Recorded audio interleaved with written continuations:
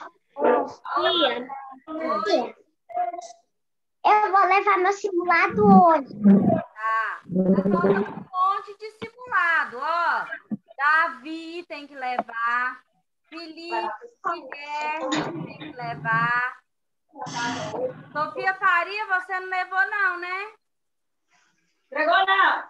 Vitor. Tia, eu vou pedir pra minha mãe levar hoje.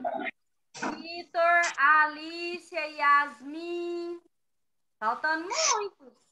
Tia, eu vou tentar levar hoje. Eu vou pedir pra minha mãe levar hoje. É, esse aí, Sofia. Ô, tia Daniela. Oi, Bia. Dois o quê? Tia. 2 versos. Tá. Tá escrito aí na pergunta, ó, Vitor. Versos. Oi, Isabela. Eu já fiz a número 3. Ótimo. Todo mundo terminou 2? A letra D? Sim! Toda vez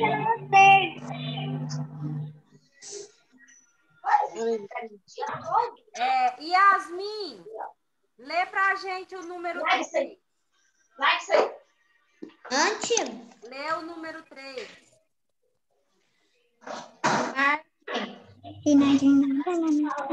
respostas corretas segundo o poema.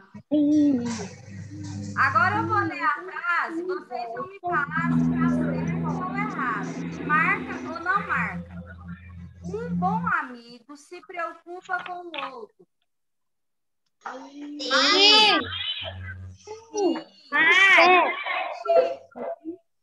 Um bom amigo não ouve o que o outro diz.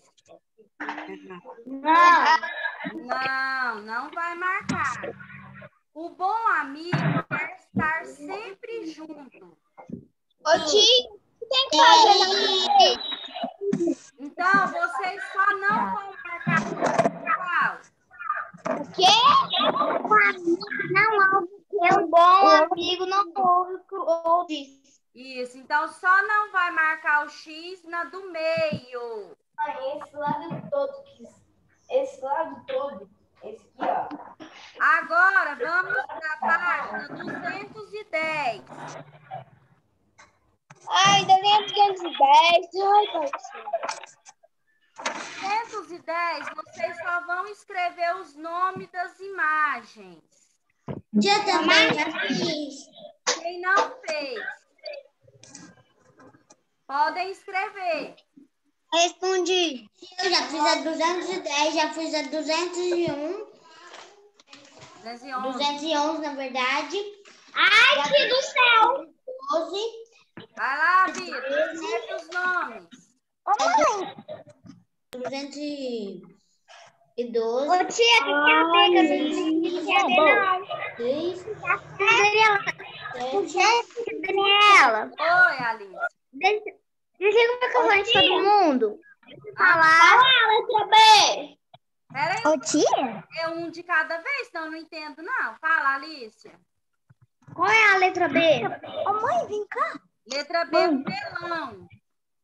Melão. Melão. Agora fala. Vitor. Liga o microfone. Não, tia, ele também queria ver a número B, que ele não Fala, entende. Vitor. Não precisa mais, não. Eu também ia falar a letra B. Ah, tá. Sopa. Sopa. Sofá tem acento no Fá, hein? Agudo. Ô, tia. Oi, Alice. Na D é crocodilo ou jacaré? Jacaré. Ô, tia, o que é a B? Melão. Pronto.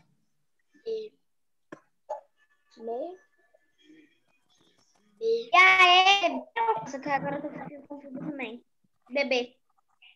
Enquanto vocês vão terminando de escrever, eu vou fazendo a chamada. Daniela, Oi. a letra E é bebê ou criança mesmo? Bebê. Uhum. Acento circunflexo no último E. Vou fazendo a chamada.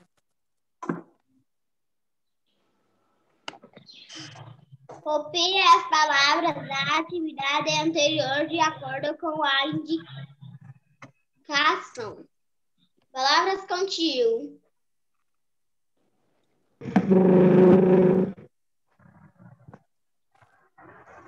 Eu tô de uma barata no meu pé.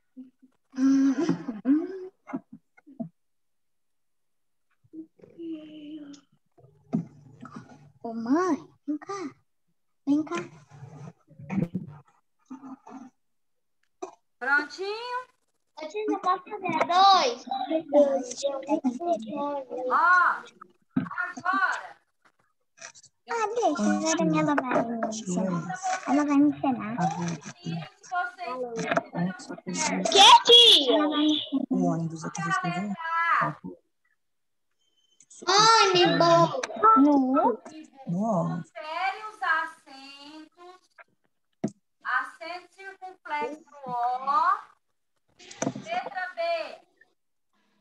Melão. Melão tem um tio no A. Letra C. Sofá. A tem acento agudo no A. Letra D. Jacaré tem acento agudo no E. Letra E. Bebê. B tem acento circunflexo no E. E letra F. Leão. Tem o tio no A. Tio é só no A. Ai, tia, peraí, tia. Confere. Palavrinha que tiver escrito errado, arrumem. Pode escrever? Na 2? Pode. No número 2, vocês vão escrever primeiro as palavras com tio. Quais são? Leão. Melão e... Leão. Melão e leão. Você pode pôr só um, porque eu coloquei só leão. Não, tem que ser todos. Tem que ser os dois. Melão, leão. Bebê. Mas é bebê. Tem tio em bebê?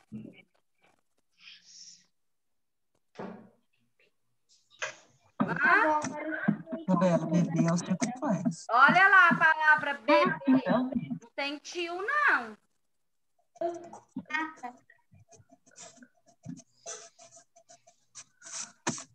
Todo mundo já escreveu as palavras? Não, tia. Melão. Pronto, tia. Vou usar 112. 111. Não, senhora. Nós ainda estamos no número 2. Jacaré. Tia. O que você escreveu, Vitor? Palavras com tio. Na número 2. Ônibus. Que? Vitor. Olha o número 2.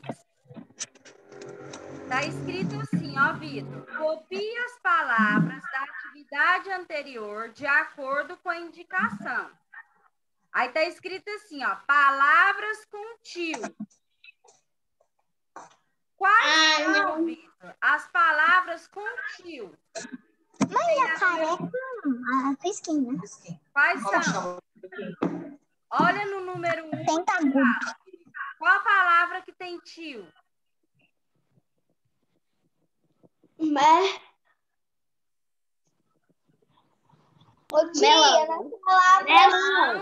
Hã?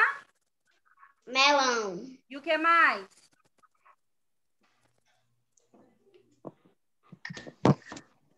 Só. Não, tem duas. Melão e... Tia, nas palavras onde eu pus leão. Leão. Fala pra Sofia. Melão e leão. Então,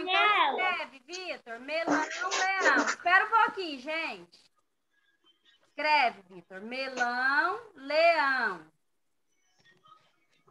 Pode ser uma vírgula ou um tracinho, tá? Para separar. Agora, palavras com acento agudo. Sofá, sofá jacaré. e jacaré. Pode escrever, Vitor. Vitor. Sofá e jacaré. Palavras com acento agudo. Sofá, jacaré. Palavras com acento circunflexo. Tia.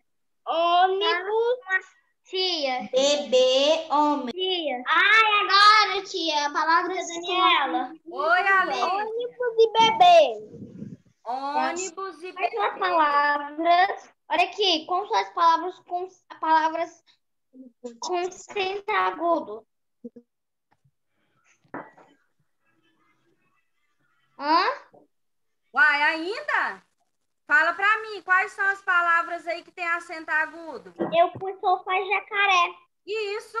Agora com acento circunflexo. Bebê E ônibus. isso. Agora pra beber água. Beber ônibus. Olha, não é pra beber o ônibus não, hein? Oi, Tia, oi. hoje tem tarefa de casa? Não sei, só se não der tempo de fazer todas. Se der, Não, tá muito demais. Eu já tenho muita tarefa de casa. Tia, se não der tempo de fazer todos, eu acho que eu vou ficar sem tarefa de casa. ó, o Sabe número como é que ela 3 tarefa? agora, vocês só vão separar as sílabas. Eu já separei. Como é que se separa companheiro?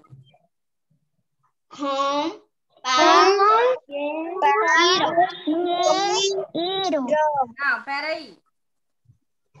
Juan Rodrigues. Juan, como é que separa companheiro?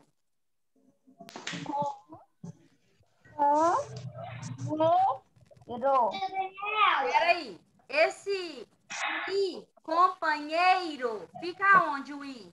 Junto com o nhé ou junto com o ró? Não, Juan. Fica onde?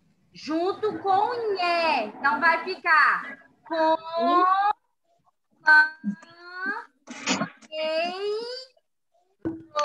o I vai ficar junto com o nhé.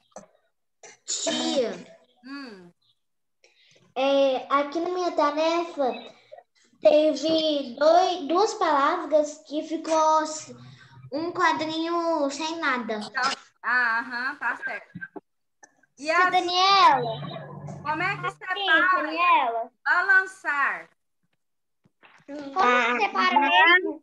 Daniela? Como que separa mesmo? Yasmin. Como que se separa mesmo, companheiro? De novo, Alice. Com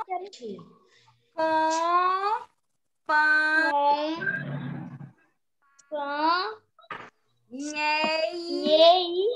Isso, junto, nhei e o rô no final. Certo? Agora outra perguntinha. Tia, sabe quando ontem você passou essa tarefa, não tô?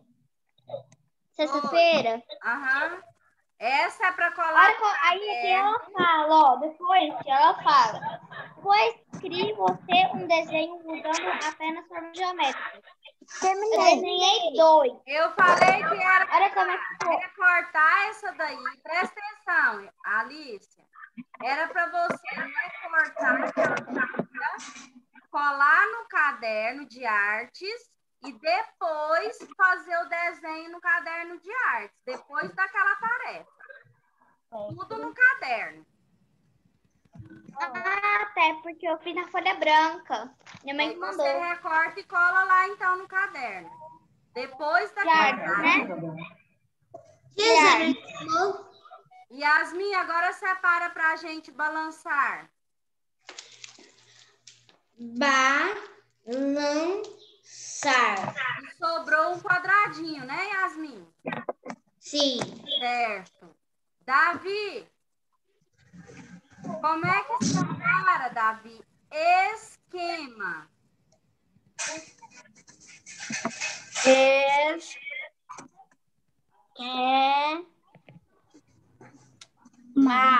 Sobrou um quadradinho?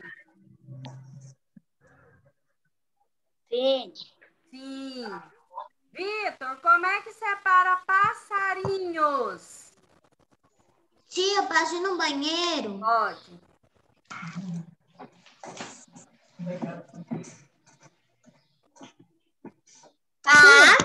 Paz. Tem um S aí, né?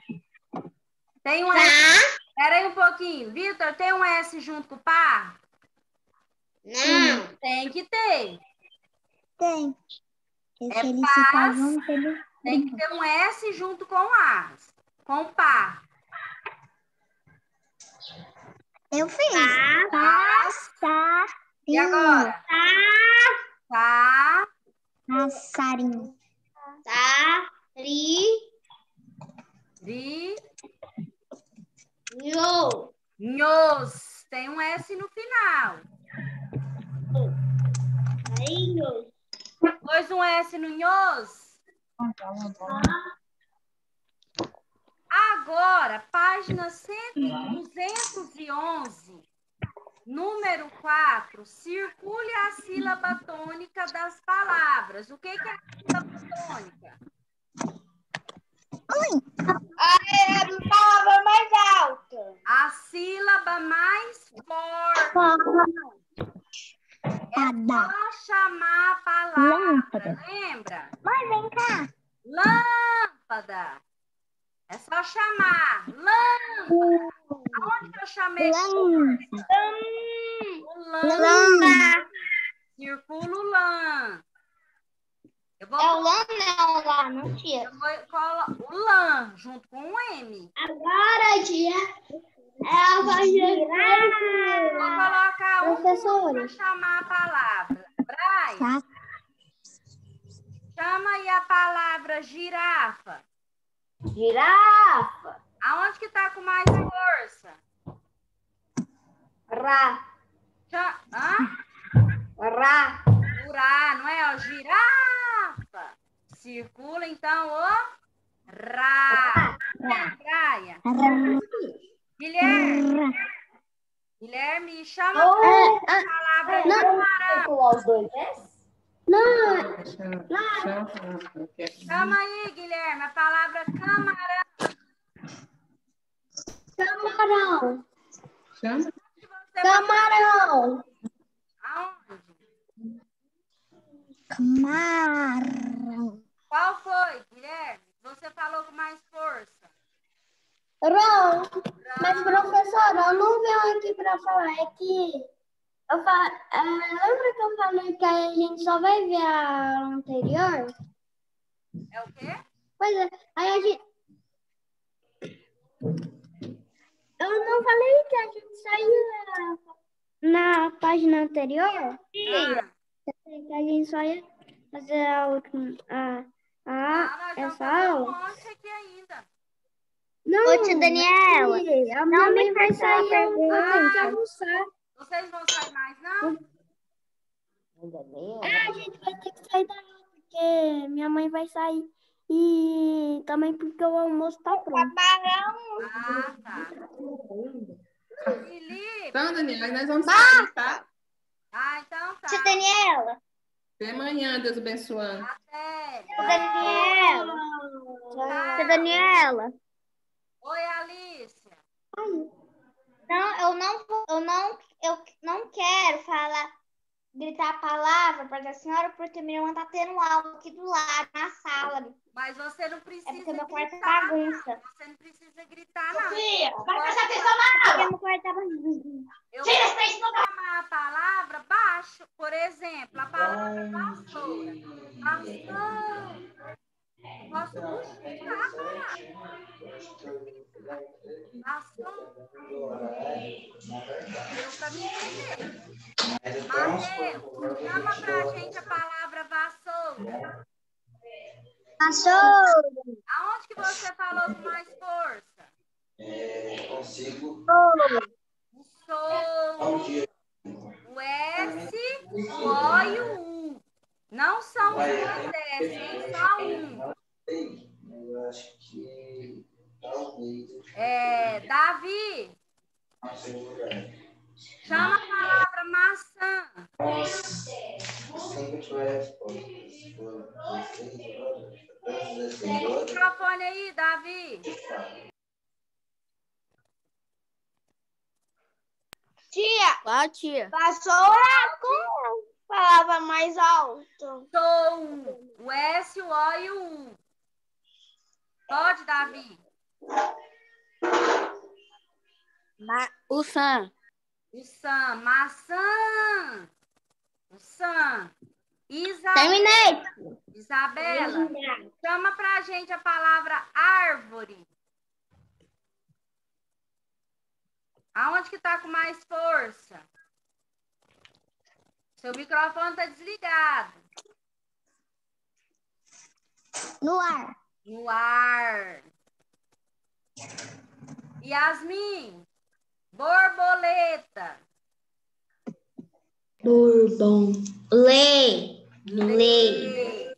Certo. Luiz Felipe, elefante. Lê. Elefante. Aonde que tá falando com mais força? Lê. Elefante. Daniela, rapidinho. Chama a palavra elefante, Luiz Felipe. Elefante. Hã? No fã. Elefante. É no fã. Sofia Faria. Tia Daniela. Borboleta. Tia Daniela. Não lê. Alícia, você não presta atenção, Alícia. Não lê. Libélula. Sofia Faria, libélula. Aonde que tá com mais força? No pé. Ó, essas palavras que são acentuadas, a sílaba tônica é aonde está o acento, certo? Agora, o número 5. Borboleta. Davi, lê pra gente a pergunta do número 5. Forme outras palavras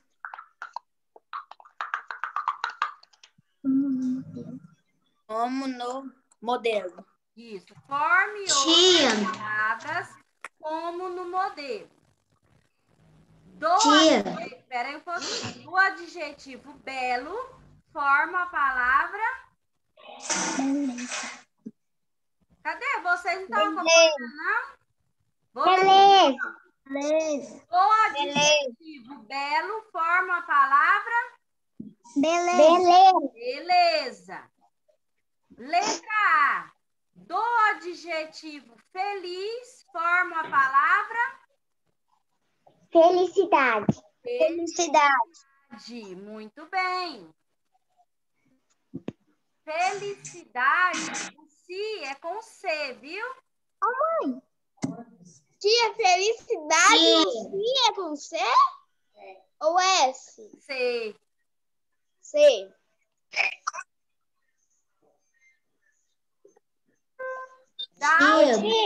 Davi.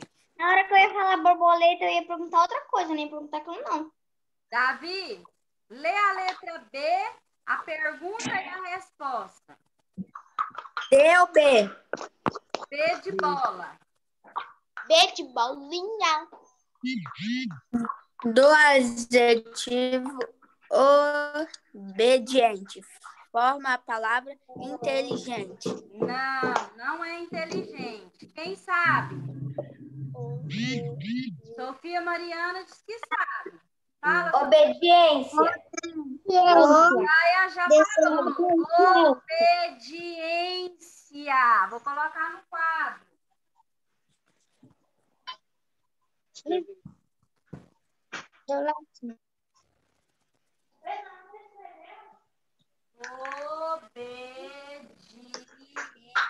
Obediência. Tem acento circunflexo no E, viu?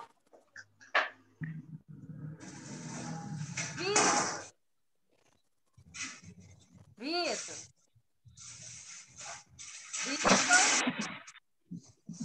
Lê a letra C. Pergunta e resposta. Do dejeto alegre. Peraí, Vitor. Do. Objeto. Né? Adjetivo. Adjetivo do adjetivo. Alegre. Formo a palavra. Qual palavra? Alegria? Alegre. Alegria. Escreveu, Vitor? Vou escrever. Obediência você escreveu na letra B, Vitor? Então escreve aí, alegria. Escreve. Presta atenção, hein, Vitor? Tia, coragem é com J? Não, qual? G? Coragem é com G. Porque olha que eu já sei. Corajoso, coragem. Com G, né? Com G. Sofia Faria. Lê a letra D. O adjetivo coragem forma a palavra Não deu certo. corajoso. Lê de novo. Do adjetivo coragem forma a palavra Tá lendo? corajoso, Sofia. O adjetivo corajoso forma. Peraí. Fala, Sofia. Do adjetivo corajoso forma a palavra Qual palavra? coragem. Coragem. Vou até colocar no quadro.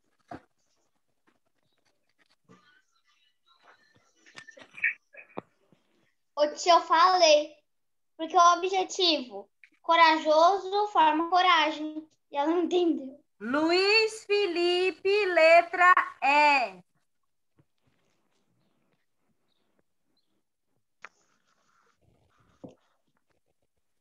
Liga o microfone aí.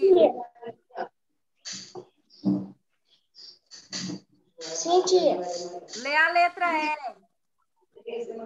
Do adjetivo bondoso forma a palavra E agora? bondagem. Hã? Qual a palavra? Foi perguntar alguém. Bondade. Bondade. Vitor, o que você escreveu na letra E, Vitor? Bondagem. Bondade não, bondade.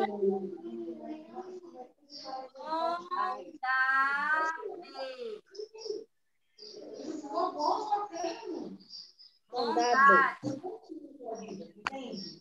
Isabela, letra F.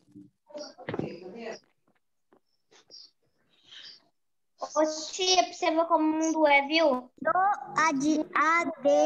Adjetivo paciente forma a palavra paciente. Paciência. Muito bem. Paciência. Tem acento circunflexo no EM, viu?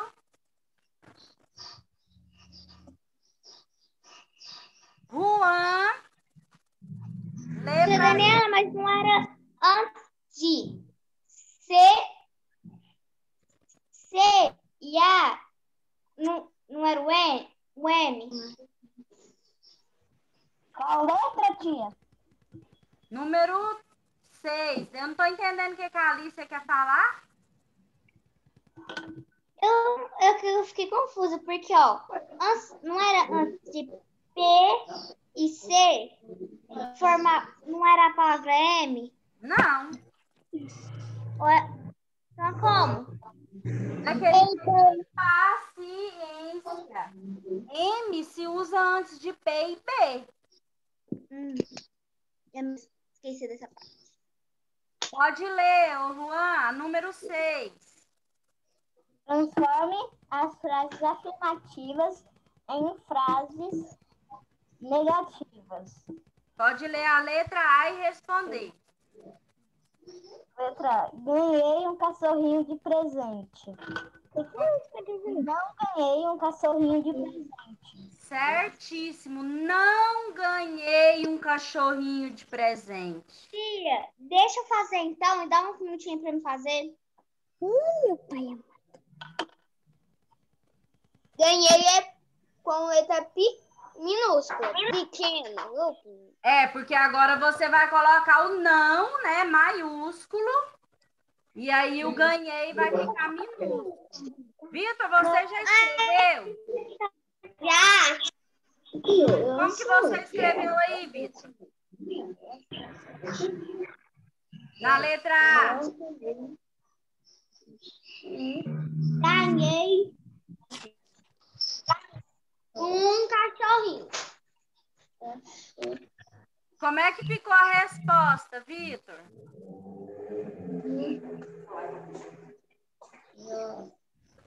Ganhei de presente um cachorrinho. Vai. Tá errado, Vitor. A Isabela tá na aula online. Meio-dia eu ligo para você. Presta atenção, Vitor. A frase, a letra A tá escrita assim, ó. Tá, meu controle tá aí no correio. Eu vou almoçar. Ganhei um cachorrinho de presente.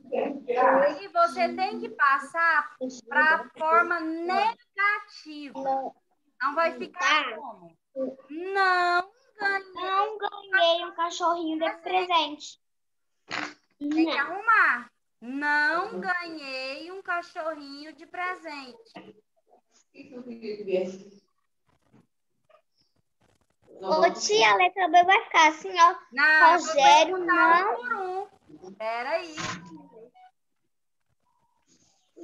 Quem vai falar a letra B vai ser Yasmin.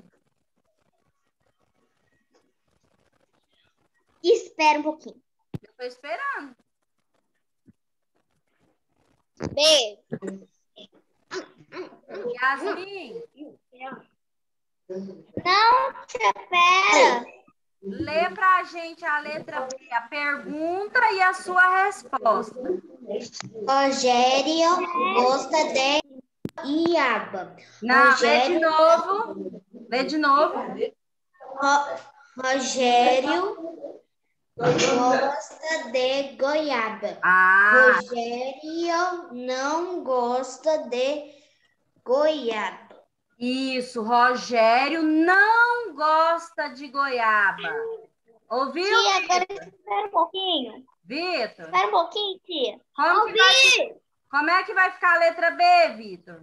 Rogério não gosta de goiaba. Isso.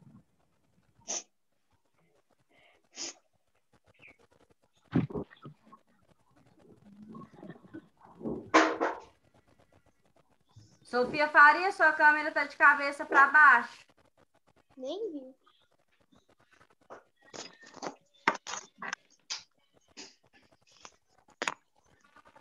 Pronto. Alice, agora você.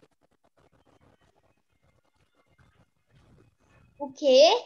Agora Você tá de cabeça colocou para aqui, baixo. de cabeça para baixo.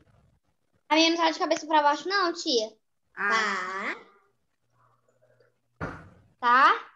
Alice, Pois eu não lê a coloquei. sua letra C. Pergunta e resposta. Vou viajar para o Recife. Não vou viajar para o Recife. Isso. Não vou viajar para o Recife. Tia, espera aí. Tô esperando. Que eu ainda tô a nascer. Tia, Oi, Davi. eu já fui pro Recife. Já? E Eu Luz? também. Eu Nunca não. fui pro Recife. Eu nunca fui. Ô, tia, eu já fui pra... Ô, tia, olha aqui, eu já fui pra Porto de Galinhas, já fui pra Ilhéus e já fui pra Caldas Novas. Nunca fui. Ali... Pra Porto de Pronto, Galinhas. Alice. Terminou, Alice? Não. Tô na letra D. Sofia Mariana. Letra D, pergunta e resposta. Alice escreveu uma carta. Alice não escreveu uma carta. Certo. Recife é com letra maiúscula, mãe? É o que, Sofia? Recife é com letra maiúscula? Maiúscula. Com certeza, é um lugar, né? O nome de um lugar, maiúsculo. Então, a letra D ficou. Alice não escreveu uma carta.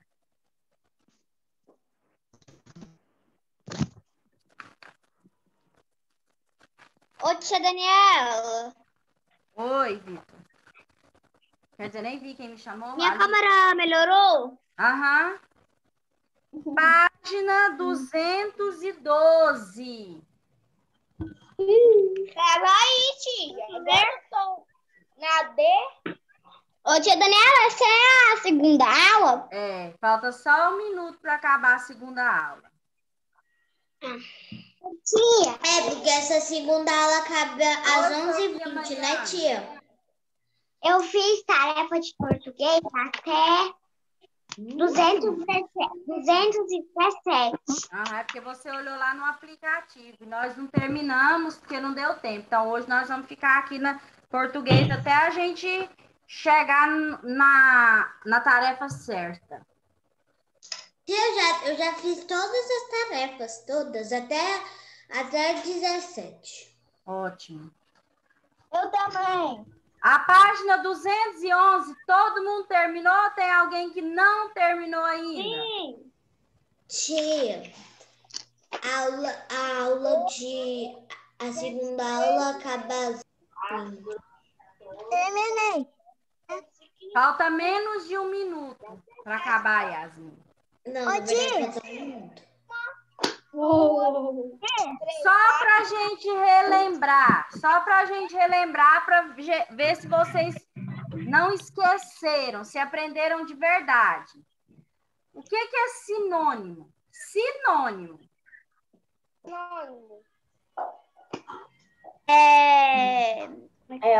Forte é igual feio, bonito. É a palavra ao contrário. Não. É, palavra ao contrário. Sinônimo. É tipo, é tipo assim, ó. É parecido. É tipo, Palavra belo. É beleza. mas com significado igual ou parecido. Por exemplo, se eu pedir um sinônimo de bonito, o que vocês podem